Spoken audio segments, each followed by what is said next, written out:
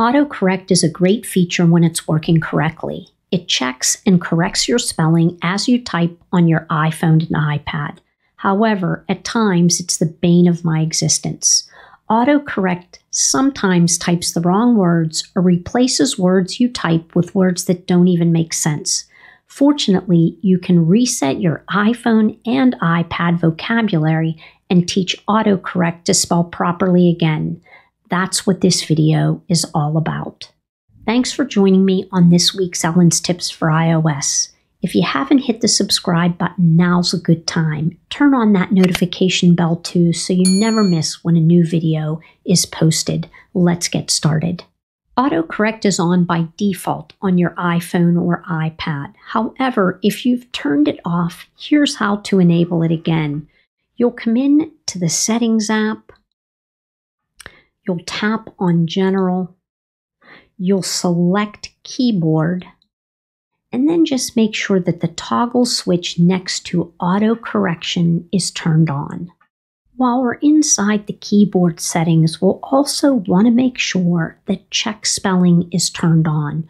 With Auto Correction and check spelling turned on, words you misspell will be corrected. However, if Auto Correction is off, the spell check feature will flag spelling mistakes and make it easy for you to notice and correct them. You'll also want to make sure that you toggle on predictive. The predictive text feature shows you words you may type next so that you can quickly finish a sentence in fewer taps. If you've been using your device for a long time, your dictionary might become unmanageable. So if you're seeing words that you're typing that seem incorrect, you can always reset the iPhone or iPad dictionary. This may seem like a severe move, but all you're doing is removing custom words and typing rules that your iPhone has picked up since you've started using it. To reset your dictionary, you'll come into the Settings app. You'll tap on General. You'll scroll down to the very bottom of the page and select Transfer or Reset iPhone. Select Reset, and now you'll see an option to reset keyboard dictionary. Once you click on that, you'll be asked to enter your passcode, and now you'll just choose Reset Dictionary.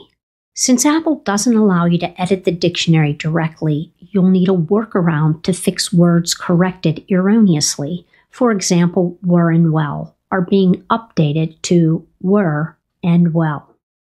If you automatically accept this change by tapping on the space bar,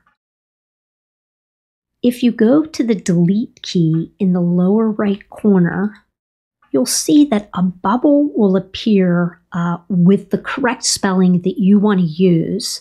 Go ahead and tap on the bubble and your change will be reverted.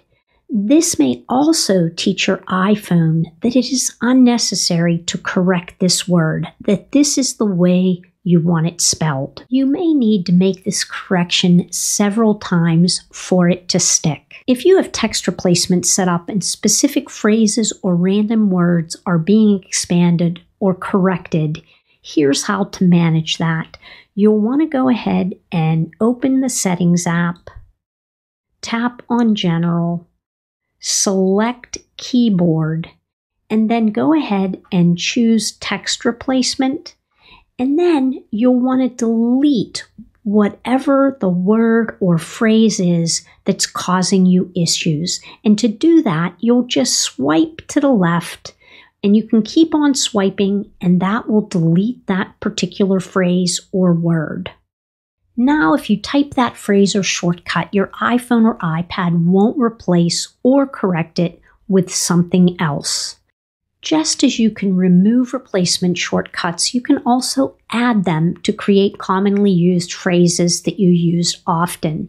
Using the shortcut OMW for On My Way, your iPhone will automatically expand the shortcut to a word or phrase.